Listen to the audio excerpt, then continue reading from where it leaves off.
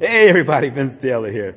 One more time, before we get started, I thought I'd show you the actual cable machine that I actually use in the gym and how I hook up the grips. Very important to understand that this is so simple and so quick that it just takes a blink of an eye. We try to keep our grips close by because we want to be able to change out to accommodate whatever we're looking for in a hand grip and hand feeling while we're training.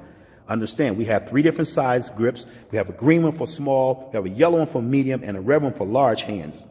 You can use any of these particular grips because the hand size and the grip that you're using really doesn't matter because you're not making a full-fisted grip. The ball has to lay directly in the finger fold. Therefore, the size of the ball doesn't matter. First, think about comfort.